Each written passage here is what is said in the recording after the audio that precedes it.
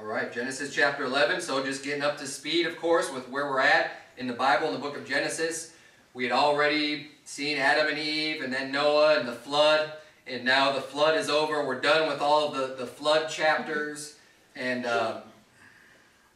now the people are starting to overspread the earth. And we had a genealogy back last week in chapter 10. We've got another little bit of genealogy here in chapter 11. But one of the first things we see here now that the people start to do is, of course, this famous story of the Tower of Babel. I'm going to spend quite a bit of time on this evening. In the first verse, if you notice, it says, "And the whole earth was of one language and of one speech." And this is going to be important. I'm going to get into all this. There's a lot to be learned from what happens here at the Tower of Babel. There's end times prophecy relations with the Tower of Babel. There's all kinds of things.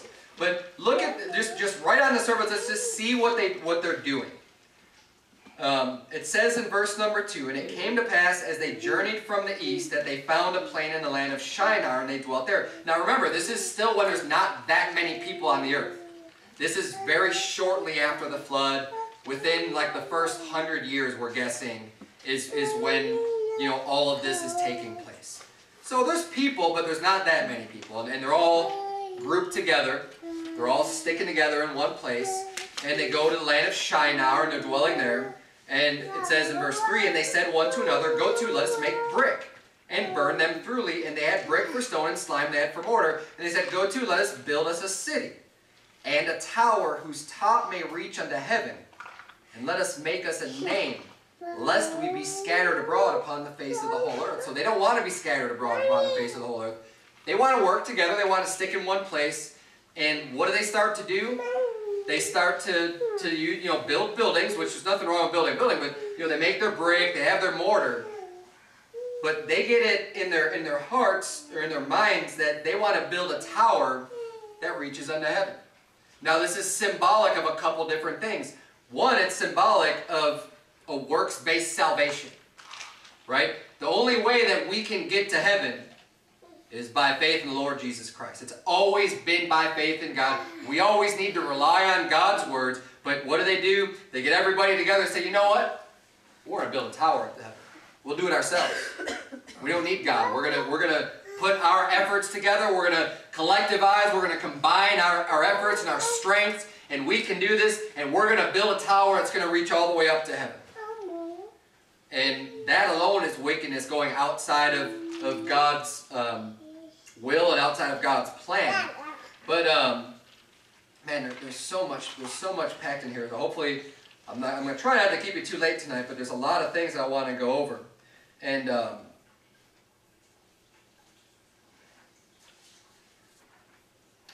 getting way ahead of myself already. I'm excited to preach this chapter.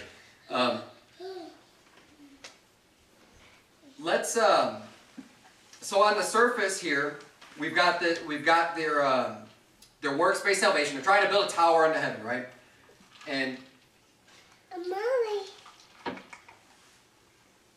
But where are they at here? And this is kind of important to understand where all this stuff is taking place. Basically here, it says that it was, where is the word?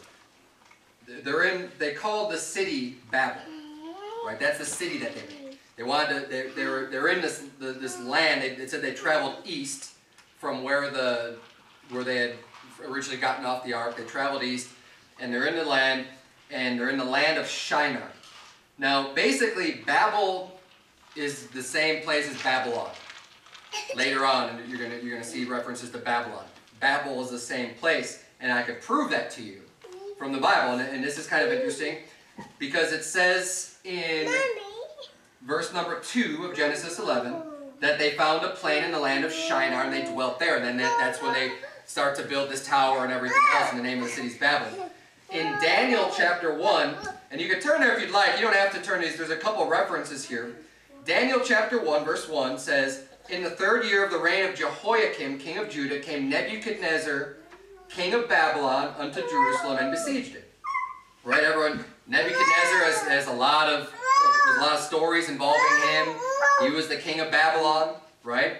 And he came, and they're the ones that took the children of Israel out and brought them into bondage. You know, they brought them out of the land. And verse number 2 says, so Nebuchadnezzar is the king of Babylon. Verse number 2 says, and the Lord gave Jehoiakim, king of Judah, into his hand, with part of the vessels of the house of God, which he carried into the land of Shinar to the house of his God. So when he went in and removed the children of Israel, he also took all the stuff from out of the temple, right? Or almost all the vessels. You know, they're made of gold, they're silver, they're real ornate. Nebuchadnezzar saw that stuff, and he's like, I want this stuff. So he brought it back to his temple for his God. But it says that he carried them into the land of Shinar to the house of his God. I'm just doing this to kind of show you some of the proof as Babel and Babylon being the same place, and you know, we could see it directly from the Bible. Because he was a king of Babylon, and when he brought the stuff back, he went back to the land of Shinar. And then in 2 Chronicles, chapter 36, we see another reference here to Jehoiakim. In verse number 5, Jehoiakim was 25 years old when he began to reign, and he reigned 11 years in Jerusalem. And he did that which was evil in the sight of the Lord his God. Against him came up Nebuchadnezzar, king of Babylon, and bound him in fetters to carry him to Babylon. Same thing, same story, it's just being restated here in 2 Chronicles. And in verse number 7 says, Nebuchadnezzar also carried of the vessels of the house of the Lord to Babylon, and put them in his temple at Babylon. So in Daniel, he said he carried them to the land of Shinar, and then in verse 7 of 2 Chronicles, it says he brought them into Babylon. Tower of Babel. Babel was established in the land of Shinar. It's the same place, and really, they sound almost, you know, Babel, Babylon. It's the same place. And I just wanted to show that you could prove that from the Bible in the same place by using these scriptures. Now, why am I going through all this effort to show you that? Is because what we're going to learn just from this passage in the Old Testament. There is knowledge here of end times prophecy as well. Because Babylon is referred to all throughout the Bible. Every time Babylon is mentioned, it's a negative reference. Babylon is never used as like a good place. Right? Babylon is always wicked and evil, and especially in the book of Revelation, that's where the great whore, and we're going to look at some of that prophecy about Babylon. Because we could learn some good truths. And when we see some of the characteristics at the Tower of Babel and what the people were doing, we're going to see the same characteristics that are going to happen right before Jesus comes back too. So if you want to turn to Revelation, go ahead and turn to Revelation. We're going to see a few of the references to Babylon in Revelation. We're going to start in Revelation 14, then we're going to look at Revelation 17.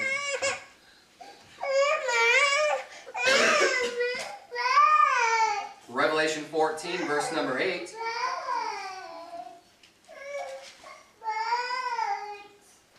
Revelation 14, we're just going to look at verse number 8, and then we're going to flip over to Revelation 17.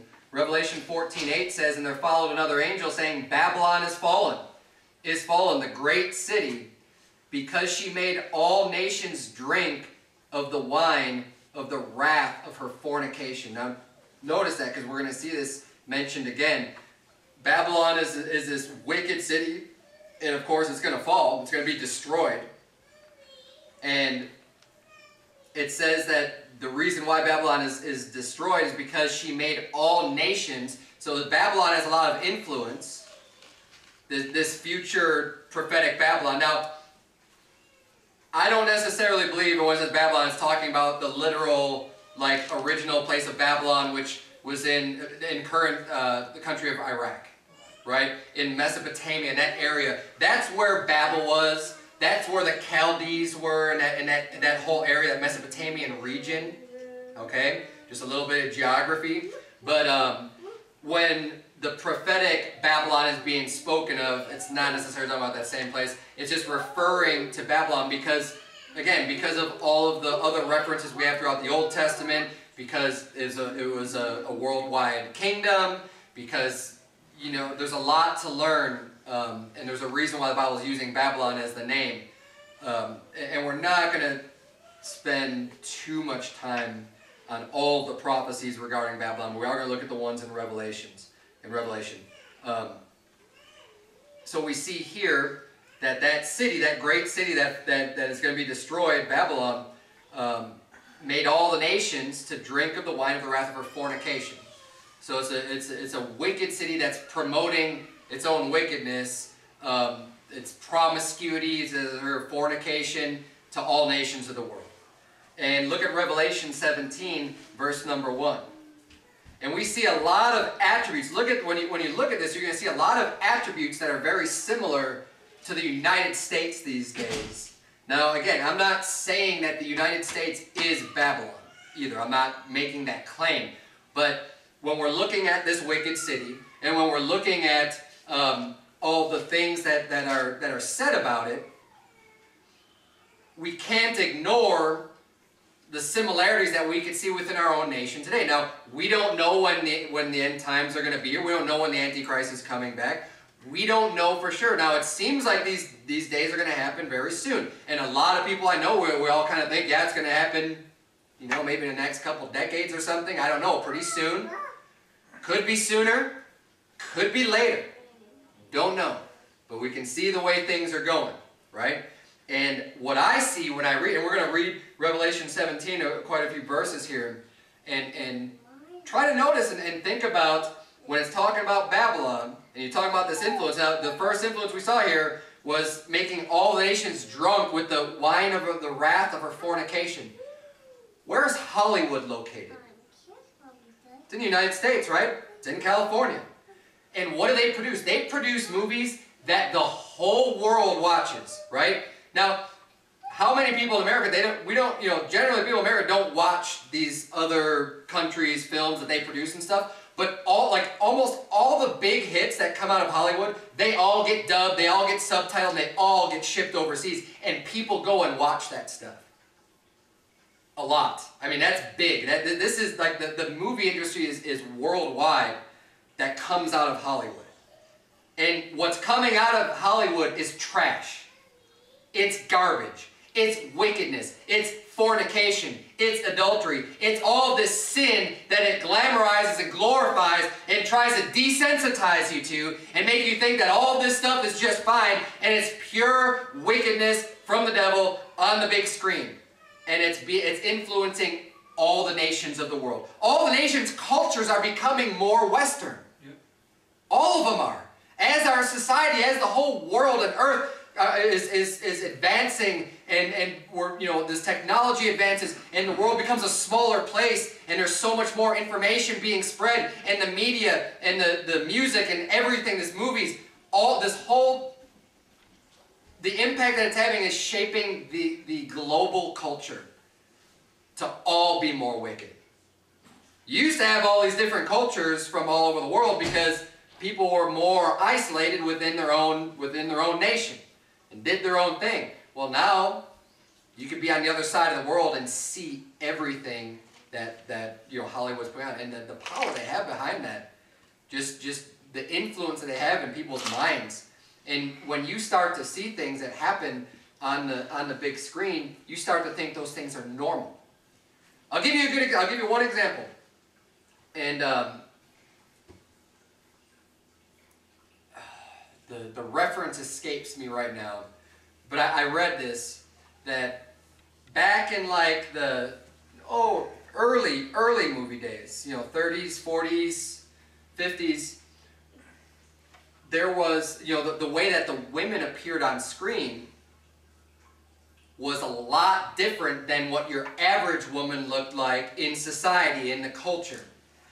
And I believe it's because there was a specific agenda. For example, women didn't always walk around wearing pants. For all throughout history, it's very common for women to be in dresses and skirts and dressed like ladies. But when the movie industry started getting big and people started going to the picture shows, the lead actors and actresses, well, they started dressing a certain way. Women started wearing pants, whatever it may be, short haircuts, all these different things happen. It's an attack on the genders, on the male gender, on the female gender, and the men start, for a while they're pretty masculine, and now you see a movie today and they're just like sissies. There are no more, you know, at least back like 30 years ago, you have like the John Waynes and the Dirty Harrys and things like that, where you have like men who acted like a man, who would be, you know, kind of tough and acted just manly in general, even if it was just worldly, but still like a man. Nowadays, you have all these sissies that cry and just do all, you know, all this other stuff. It's an agenda. It's pushing people to think that this is normal. When you can take one film or a few films or whatever and put that in front of millions of people and they watch and everyone goes to see this. And then the next movie comes out, the next movie comes out, the next movie comes out. I mean, I haven't seen a Hollywood movie in years. I don't know. I mean, it's been a long time. But I'd be curious how many movies these days now are just having open sodomites just as part of the movie. As just a normal thing. That's just fine. You would never see that, you know, 15 years ago, or rarely. Back 15 years ago, it was a shock. Or 20 years ago, even, man, it's 2015, right? Yeah, 20 years ago, like 1995, it would have been a shock to see something like that. And I remember some of the movies I saw back then that were shocking.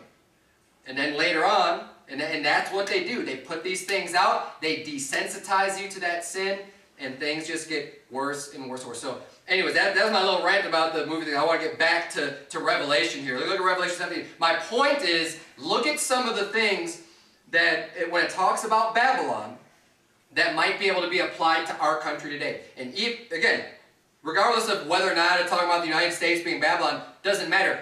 We don't want to be anywhere closely associated with this wicked Babylon that the Bible's talking about. Look at Revelation 17, verse number 1. The Bible says, "And there came one of the 7 angels, which had the 7 vials, and talked with me, saying unto me, Come hither, I will show unto thee the judgment of the great whore that sitteth upon many waters, with whom the kings of the earth have committed fornication, and the inhabitants of the earth have been made drunk with the wine of her fornication." There's that exact same phrase we saw from Revelation 14. And at first it talks about the kings of the earth, you know, getting in bed with the great whore. But not just the kings of these other nations, the inhabitants of all the earth. They're all involved. They're all eating up this wickedness that the great whore is spewing out. Verse number 3, "So he carried me away in the spirit into the wilderness, and I saw a woman sit upon a scarlet-colored beast, full of names of blasphemy, having 7 heads and 10 horns. And the woman was arrayed in purple, in scarlet color, and decked with gold and precious stones and pearls, having a golden cup in her hand, full of abominations and filthiness of her fornication." So you like how the whore is all dressed up nice? And this is the way Satan makes sin look to us.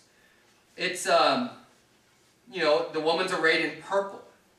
And purple, the color purple is associated with like royalty, like a royal color, real expensive, lavish, right? Purple and scarlet, and you know, decked with gold, precious stones, pearls, all these nice things to make this whore, which is exactly what she is, a whore, look so beautiful and so attractive and everything else. And isn't it quaint? She's holding a cup in her hand. And what's in the cup?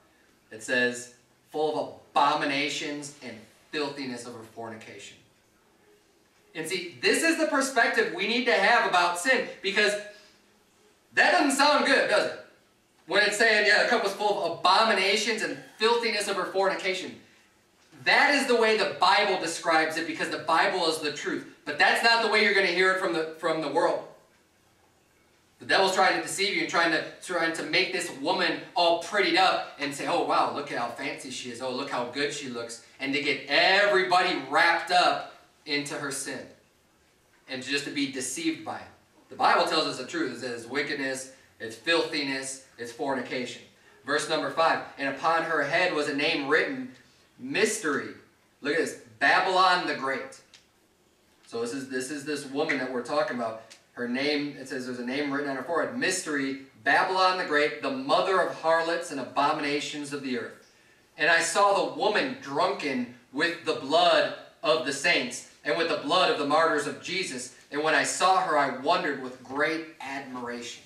Now, what an amazing statement. First of all, he's saying the woman's drunken with the blood of the saints, which meaning that out of Babylon, out of this great whore, is going to be where all the persecutions are coming from against the saints, against the Christians, against the believers. And they're going to be putting them to death. And they're going to be putting so many Christians to death, it says she's drunken with the blood of the saints.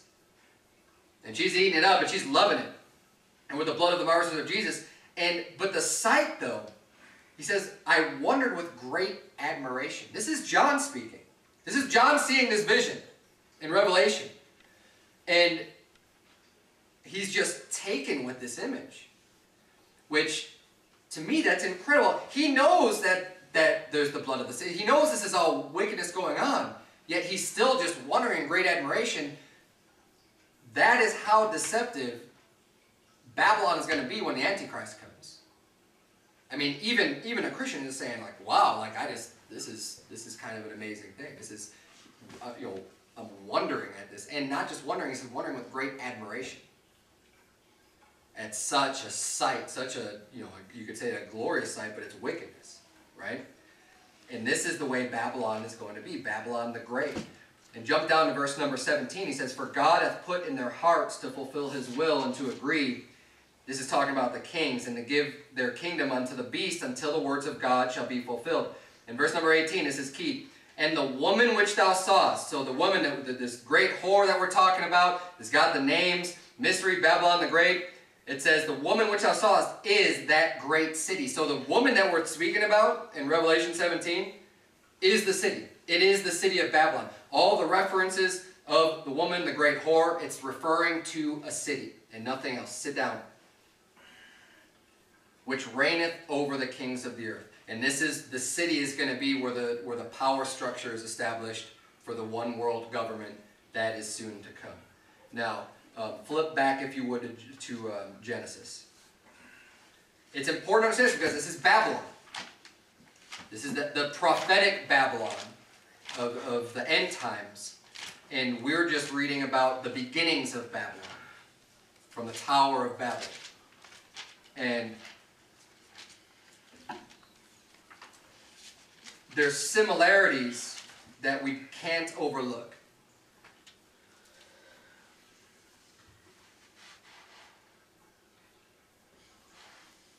One of the things that was a downfall of Babel in chapter 11 is found in verse number 4. It says, and they said, go to, let us build us a city and a tower whose top may reach into heaven, and let us make us a name, lest we be scattered abroad upon the face of the whole earth. Let us make us a name. It's the wicked imaginations of men that have this real proud, haughty, puffed up attitude of what we can do. Let's make a name for ourselves. Let's make sure everybody knows that we were here. Let's make our mark and make a name for ourselves. And build this great tower that everyone will be able to see, and we'll get all this glory and honor and everything else. And that is the exact opposite attitude that we should have as Christians. It's not all about you. It's not all about us. It's about other people always. It's about making sure other people do well. But it's a wicked imagination. And Genesis 8:21, if you remember this, the Bible said, and the Lord smelled a sweet savor, and the Lord said in his heart, I will not again curse the ground any more for man's sake after he sent the flood. For the imagination of man's heart is evil. Neither will I again smite any more every living thing as I have done. The Bible says that it's the imagination that is evil from his youth. And why is it important? Verse number 6 of Genesis 11. The Bible says, behold, the people is one, and they have all one language, and this they begin to do, and now nothing will be restrained from them which they have imagined to do. It's their imagination. Their imagination says, hey, let's build this tower unto heaven. It's a wicked imagination. It's the imagination of man's heart is evil from his youth. Proverbs 16:18 says, pride goeth before destruction, and an haughty spirit before a fall. And we ought to be careful, even as a nation here, that we don't just have this proud attitude. And this prevails in our society today. We have this proud American attitude that we are better than everybody else. And Most people say, well, why would we bear up? Well, because we could kick their butts. Because we've got this great military. We can inflict violence on other people, and we're so great, and we're going to tell everybody else the way that they need to run their lives and the way that they need to run their governments, because we're so great. And people will just blindly stand behind our government and stand behind our military and say, well, yeah, USA, we're going to go over there, we're going to kill those brown people, we're going to kill those black people, and I don't care because they're not Americans and they need to do things the way that we do things. And this is the attitude that people have, and it's wickedness. To just have this proud attitude, thinking that we're so great. This nation is going to be destroyed by God. Mark those words. This nation has gone so far with the innocent children being murdered on a daily basis through abortion, with the sodomites being out and proud and marching up and down the streets, with the movies being produced and pumped out and influencing the entire globe. Are you kidding me? You think God's not going to judge this nation? And you think we're so great and that we ought to be going around and telling everyone else how to run their country?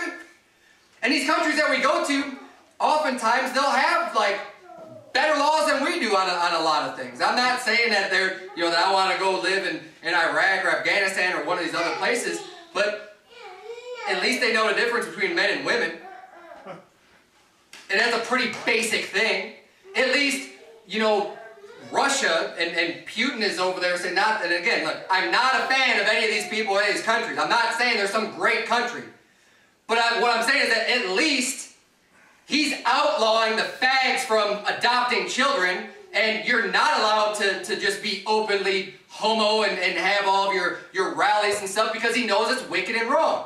It's a real basic truth to grasp and to hold. And we are so against even the most basic things in our society, in our culture today. And you think that we're just going to, but we're America, we're going to tell everyone else what to do. Wrong. Wrong attitude there. We have no business going in all these. America's just a big empire. That's all it is.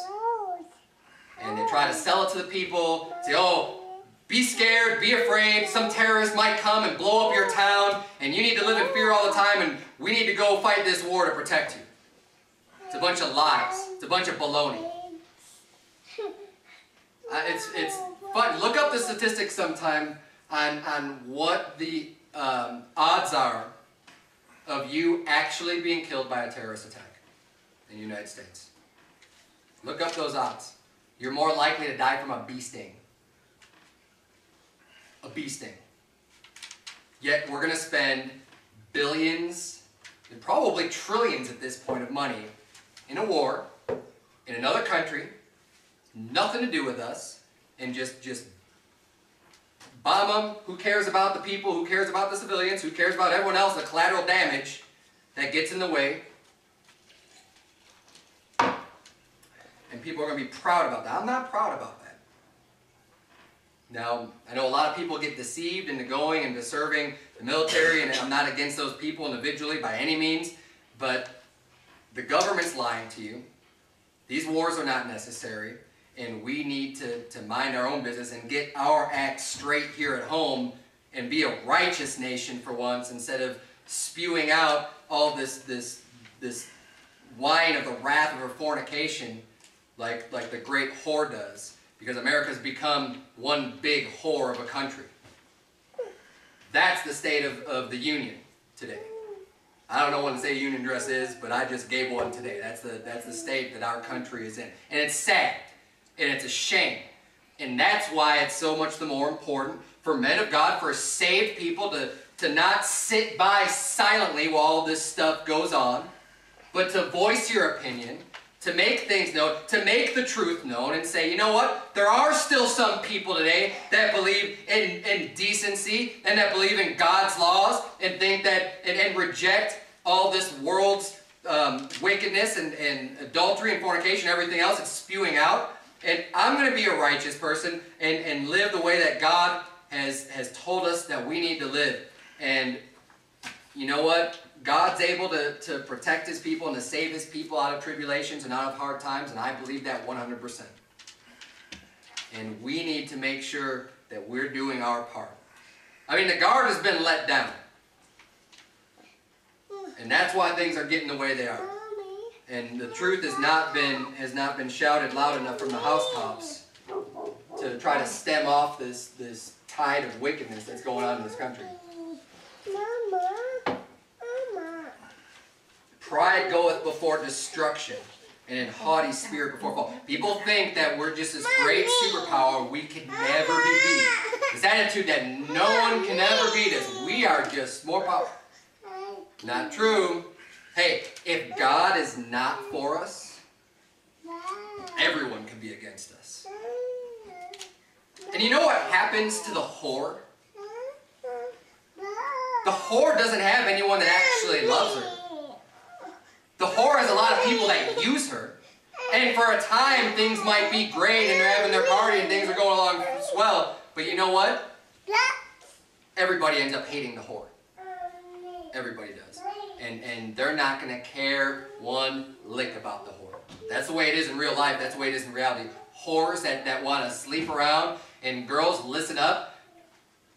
Girls that want to go out and just lay with a bunch of different guys that they're not married to is wickedness, and that's called a whore. And that's someone that nobody ever loves. And that is always going to be treated rotten and treated poorly, and you're never going to be respected because you just go ahead and just lay with any guy that you see or whatever. That's the way that you're going to be treated poorly as a result. And this country, and any country that acts like a whore and spews out all of this wickedness and to its own shame, is going to receive the recompense of their error. And it's coming. And it's going to happen to this day. Pride goeth before destruction. When a country's that proud and lifted up, God's going to say, guess what? You're not as tough as you think you are. Egypt was that way. Egypt thought they were unbeatable. Where's Egypt today? Are they still ruling the world? Nope. Babylon. Nebuchadnezzar the same way. What did God do to Nebuchadnezzar? He made his heart like the heart of a beast. He was out eating grass, and his fingernails became like claws, and his hair became like feathers. And I mean, he was out for like 7 years. He was just out in the wilderness, just eating grass like an ox. God said, you didn't do this. I gave this to you. And you know what he did? He took it away, too. Most powerful nation in the whole world. That seems to be where we're sitting today. And we have this rotten, proud attitude, and for no good reason either, when the whole country's just behaving like a whore. And it's just all the filthiness is being promoted. But we're headed towards a one-world government. I'm going to get back into the sermon here, into Genesis. It's going to happen. We know it's going to happen. You can see the signs of it. It started with, the League of Nations, and then United Nations, and there's just more and more of the infrastructure being set up, and these nations working together. We're headed towards a one-world government. The world is growing increasingly smaller.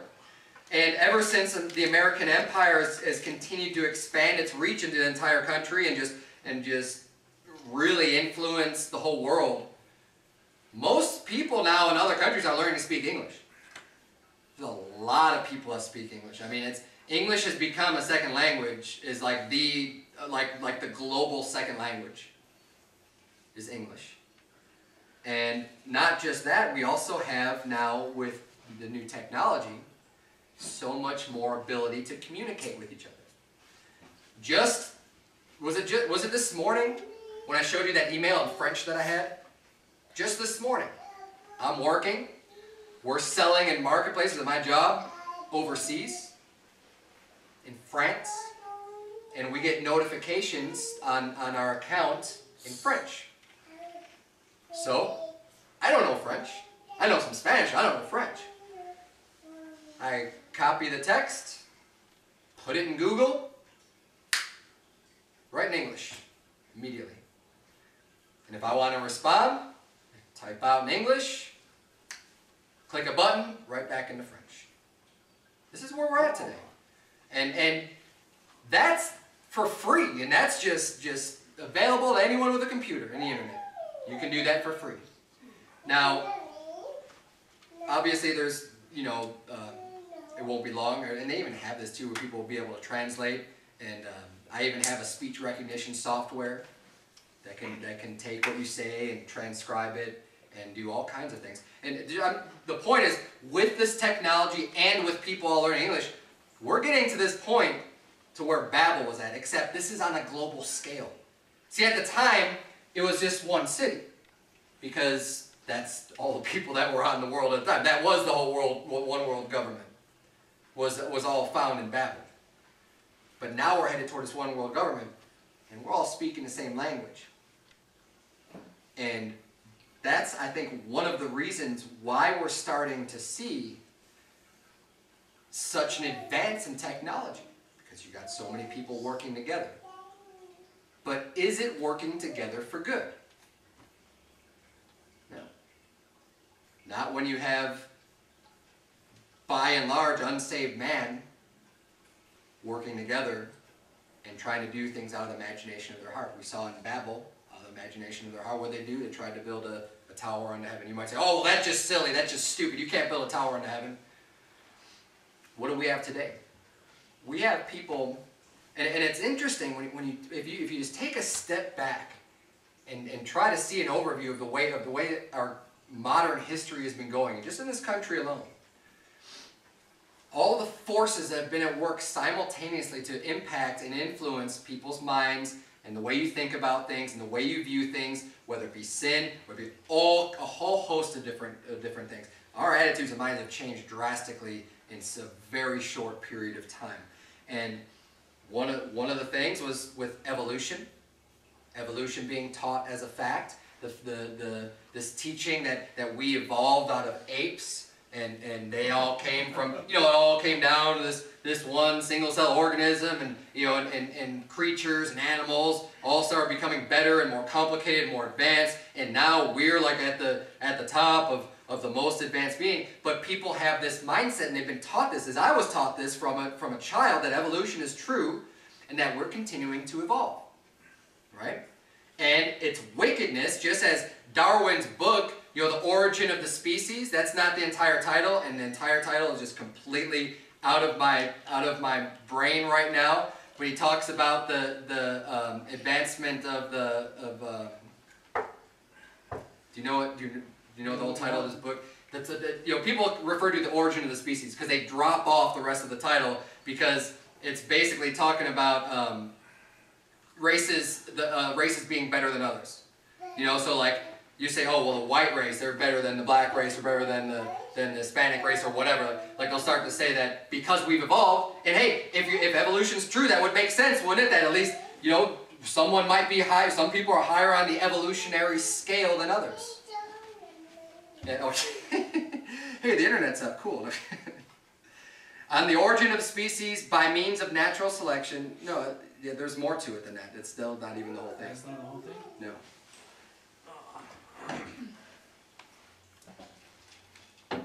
There's more to it than just natural selection.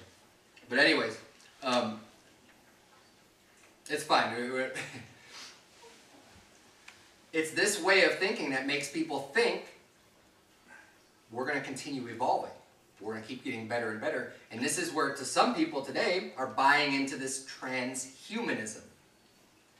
If you're not familiar with that, it's where people believe that they are going to achieve immortality and live forever by merging man with machine. And when you look at the technology with computers these days and what they're capable of doing, I'll tell you this. I believe that may even be possible if man was given enough time to work all these things out and to come. I think that might even be attainable. I think that might be a possibility. But I'll tell you what, it will never happen because God won't let it happen. He'll step in and he'll make sure he's not going to allow that to happen. But the acceleration of technology to be able to comprehend now, we're able to see how the end times could even play out. I mean, you think about like the mark of the beast, you think about these other things that before, like, how could somebody not buy or sell? Like, how could you really restrict people not from buying and selling? Because there's always a black market, right? Like, how could you restrict people from buying and selling? Well, with the technology these days, you can see how they could force people to not be able to have access to any type of credit, currency, and whatever, without taking a mark. And you can see how that can be implemented these days. Now, we don't know exactly how it's going to be, but you can at least see the way things are today, things that, 100 years ago, you have no idea how that could be played out and how that could really be enforced and how you could track down and kill all the Christians. But there's a lot of dangerous technologies being developed now because it's in the imagination of man's heart. And the reason why I think that man might even possibly be able to do something like that is because of what God said in Genesis 11, verse 6. He said at the end of the verse, and now, I'll read the whole verse. And the Lord said, behold, the people is one, and they have all one language, and this they begin to do, and now nothing will be restrained from them which they have imagined to do. God's saying they're able to do this. Nothing's going to be restrained. He said, they're all working together, they're all doing this stuff. He's like, I need to fix this.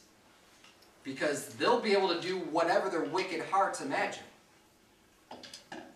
It's kind of incredible. I mean, God's given us a wonderful mind, wonderful skills to be able to do lots of cool things. But when mankind just joins together as all one language and starts working for one purpose, it's never going to be a good thing.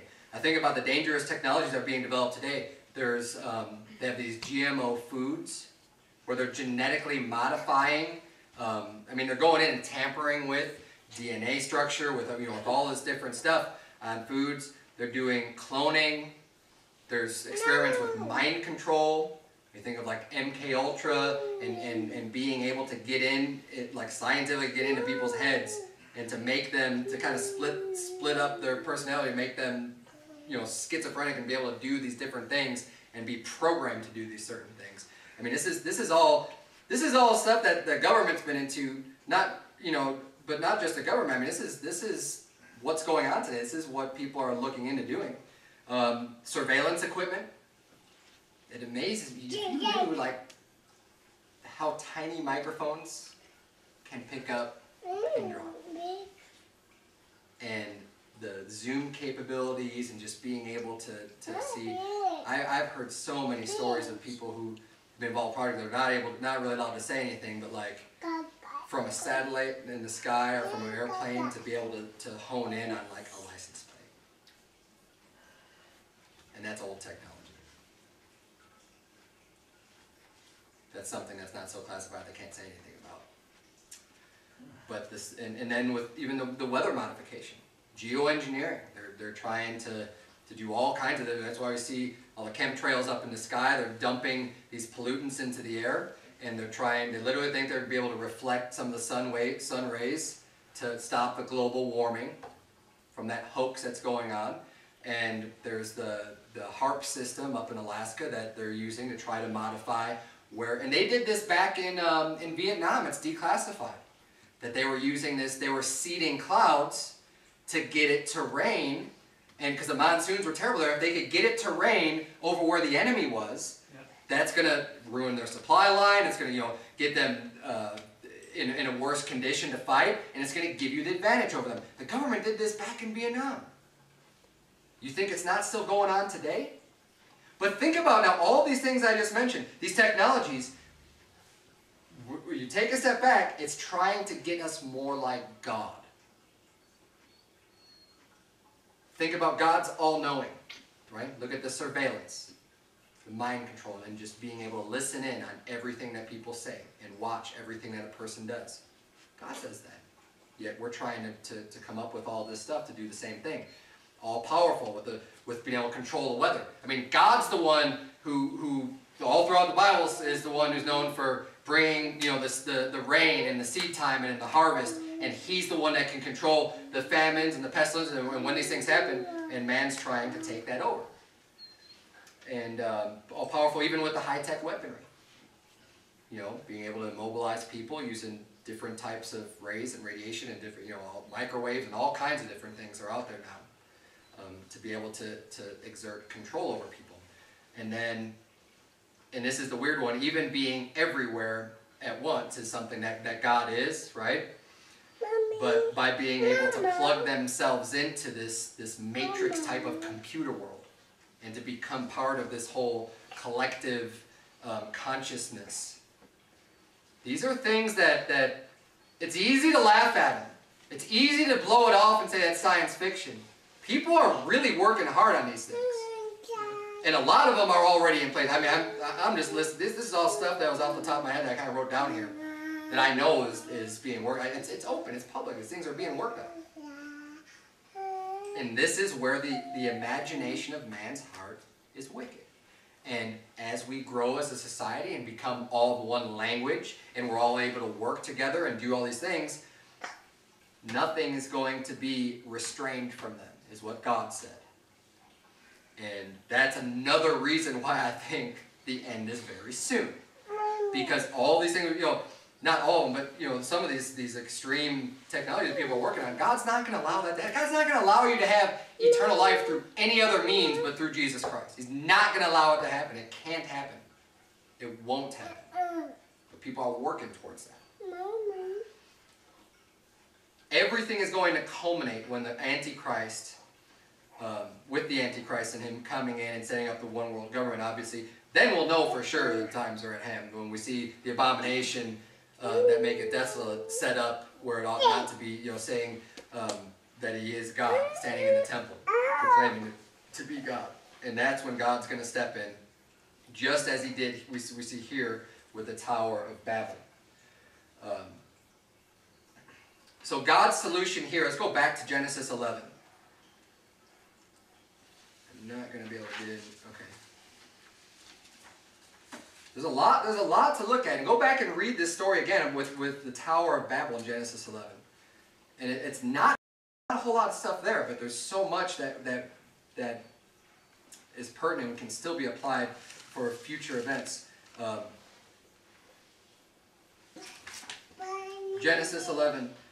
So we see God's solution, right? When God steps in at the Tower of Babel, this is another one, probably the last major point I want to make for the sermon tonight. He confounds the people by making them speak different languages, right? So they can't understand each other. This is how he stops their great work of everyone working together. He says, okay, now good luck with that. And people are walking around trying to talk to each other, and they're all speaking these different languages. So what do? They group themselves by who can understand each other, who are speaking the same languages, and they start forming their nations. And they separate, here's a nation, here's a nation, here's a nation, after their own tongue, after the way that they speak. And verse number 7 says, let us go down and there confound their language, that they may not understand one another's speech. So the Lord scattered them abroad from thence upon the face of all the earth, and they left off to build the city. Therefore is the name of it called Babel. And you think of like a baby's babbling or something like that. That's where the word comes from. It comes from Babel, because that's where people were just talking and not able to understand each other. God confounded their language. And he says, because the Lord did there confound the language of all the earth, and from thence did the Lord scatter them abroad upon the face of the earth. So why is this important? It's really important for a couple of reasons. God has always wanted there to be multiple nations. God does not want us to have a one world government. He does not want us to all be joined together. He wants you to be able to go, part of your free will, you ought to be able to do, to go and join yourself to be a part of another nation that lines up with what you think. Just like the heathen nations, people that lived in these other nations, they were allowed to come and join themselves under the nation of Israel. They could immigrate, they could, if they believed God, they could come and become a part of that nation. God was all for that, but he still wanted to have separate nations. He didn't want to have just one kingdom ruling over everybody. But the other reason why this is so important is that we see God's the one that created these languages. Man didn't come up with all these different languages. God did. And there's some people that think that God's word is bound to just like 2 or 3 languages. They'll say, well, if you want to understand the Bible, you got to just know Greek and Hebrew. And a little bit of Aramaic. then you can get the true understanding behind God's word. I don't buy that for a second. God created all these different languages. He didn't create one language. He didn't say, well, I want to communicate with my people, and it has to be through this language. Why would he do that? I mean, think about God promised to preserve his word. We see that in Psalms. God created different languages in the Tower of Babel. The Bible says that faith cometh by hearing, and hearing by the word of God. We need God. We need to be able to hear God's word and understand it in order to be saved. So the logic would be, okay, if you can't really get the full meaning of God's word unless you read the Hebrew or unless you read the Greek, then that would mean we would all have to learn Hebrew and Greek in order to get saved, and that's ridiculous. That's foolishness. Of course God didn't make it like that. He didn't automatically damn everyone in the world except for one group of people that were the only ones who were truly capable of understanding his words. It's not the way it works. Also, think about this. He confounded their language on purpose because it wasn't good for them to all have one language because they started doing wickedness and wicked things. For their own benefit, he confounded their language. And it's not good for us to all speak one language either. There ought to be separate nations. We ought to be able to just do our own things and not all gather together. Do you think God wants everyone in the world today to speak Hebrew? If he did, he wouldn't have confounded the languages. And we don't even know what that original language was of Noah and his sons off the ark. We don't know what language they spoke. How do you know it was Hebrew? It doesn't say. Hebrew wasn't written, Moses was the one who wrote down the books of the Old Testament. They could have been speaking any other language. Take your pick. The odds are one in whatever, however many languages there were. Moses wrote it down, hundreds of years later. So, if we can't, and the way of thinking is kind of going, if we can't truly understand the Bible unless we know Hebrew, then why wouldn't doesn't God want us to know his word? I mean, he's able to preserve his word because he created the languages. He could make his word go into all languages and into all the ends of the earth. And that is evident. And we're going to finish up the chapter here. Jump down to verse number 28 of Genesis 11. We're not going to go through all the genealogy. I think I covered quite a bit of the genealogy. Put your hand down. Genesis 11:28. It says, I'll go up a little bit before that.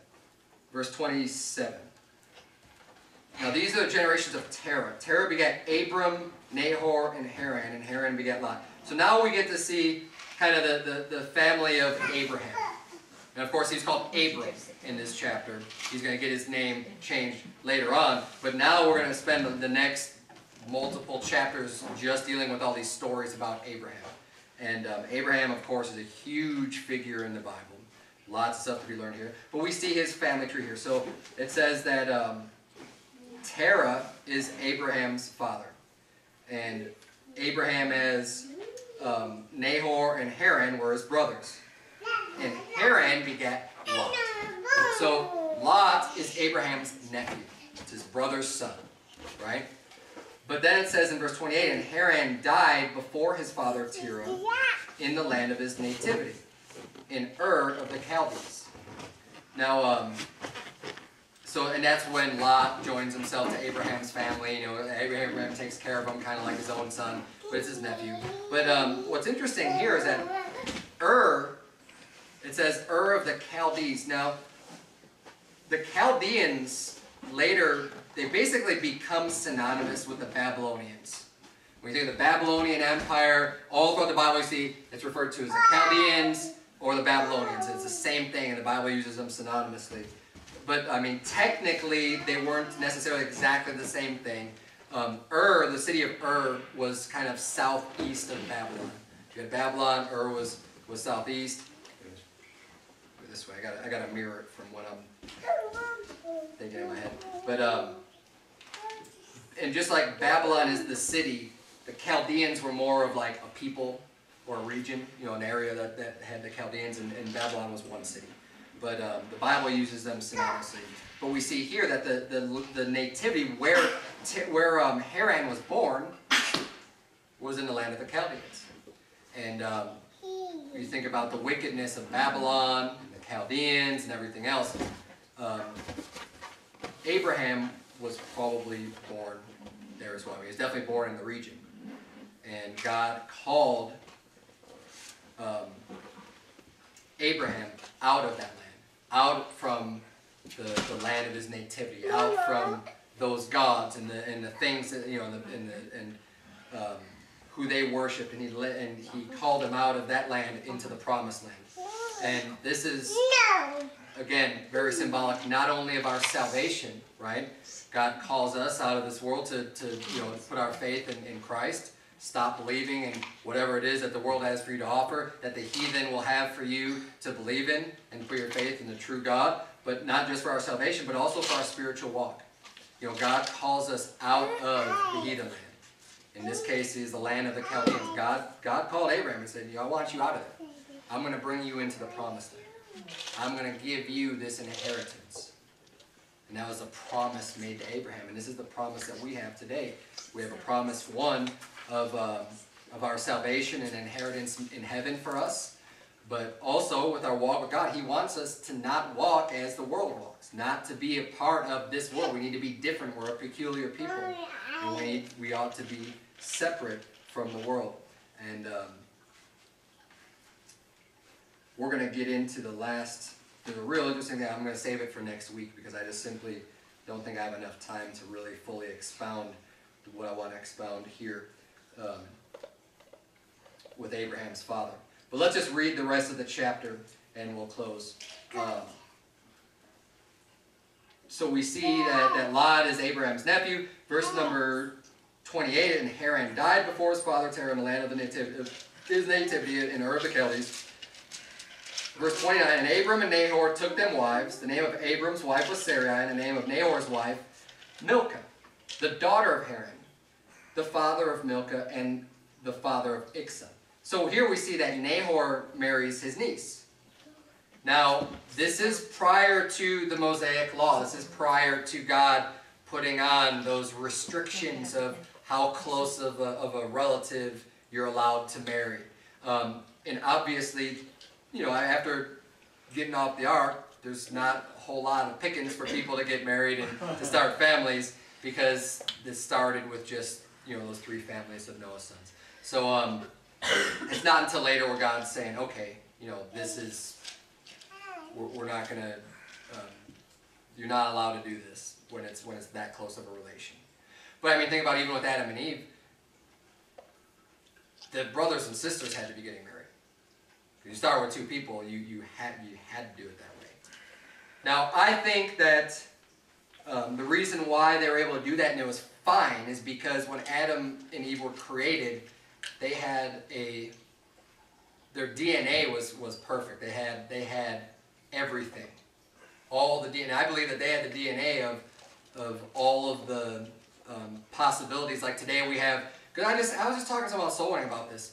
They asked me about, well, why are there, if everyone came from Adam and Eve, why do we have black people and brown people, and they have different characteristics, with their hair and their sweat glands, and there's all these different things, right? Why is it so different? Well, part of it I believe is that, when God created the DNA of Adam and Eve, they had we have dominant and recessive traits, right? And anyone who knows a little bit about breeding knows that you can breed certain traits to become more dominant. And as people interbreed as they separate, when we get separated in nations and start interbreeding, certain traits are going to be more pronounced and they're going to come out.